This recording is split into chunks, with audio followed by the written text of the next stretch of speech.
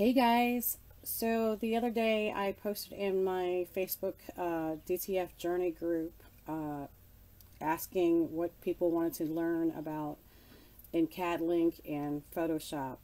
So I'm going to do a tutorial on something that was requested for Cadlink, and by no means am I an expert of either Cadlink or Adobe. It's just the programs that I choose to use for my DTF stuff.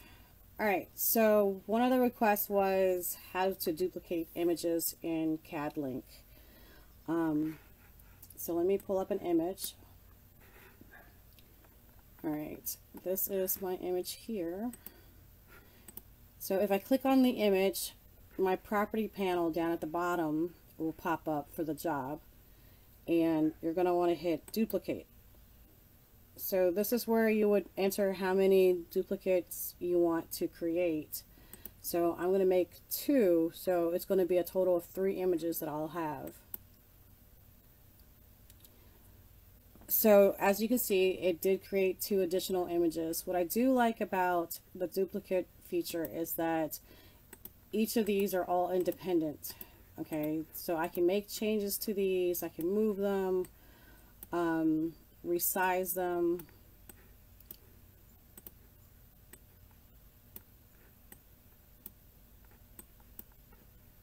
I don't know why that one's not moving. Okay, if I click off the image and just click onto a white space or empty space, my page tab will pop up. So here I can go in nest page or nest all, and what I want to do is nest the page, and they'll organize this for me. So this is good when you're doing like gang sheets or just a design that has different size for different size shirts. You can make adjustments to each one of them. Alright, so that's the duplicate feature. Let me bring a different image. Okay, so here is an image. Just real quick while I'm doing this and I'm here.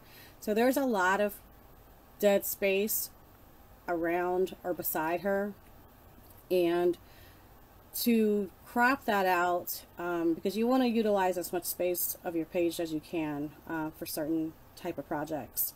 But anyways, click on the image and go into crop. It's going to bring up the image, and you basically are going to just draw a box closer as you can get it. You can also make the adjustments over here for where you want to move her. You can, yeah. Okay, and then you can also make adjustments to the size. So let's see if I can't, oops, chopping off her feet. Let me just move this. That looks pretty close to me. So when you get it to how you like it, go ahead and hit create. And as you see, it kind of shrunk the image a bit. Alright, so the other way of making duplicates is to click on the image, come down to your job properties, and hit copies. So as you see, it made 2 copies. If I click on it again, so this is the one downfall about the copy feature that I don't personally like, is like they tie all the copies together. So this whole thing moves. It's not independent images. But you know, if it doesn't matter to you, then it's not a big deal. So you can change how many rows or how many columns you want to add of the image. So for instance, down here, this will give me how many rows to make copies of her. Again, if I add another column, it'll do another column for me of a copy. Again, this whole entire thing is one image now. You could go in there and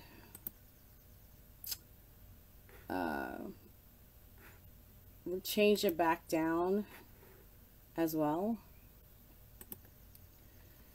Alright, so there was, just to go back, you know, I covered the duplicate feature, I covered the copy feature, and also put in the crop utility tool in there.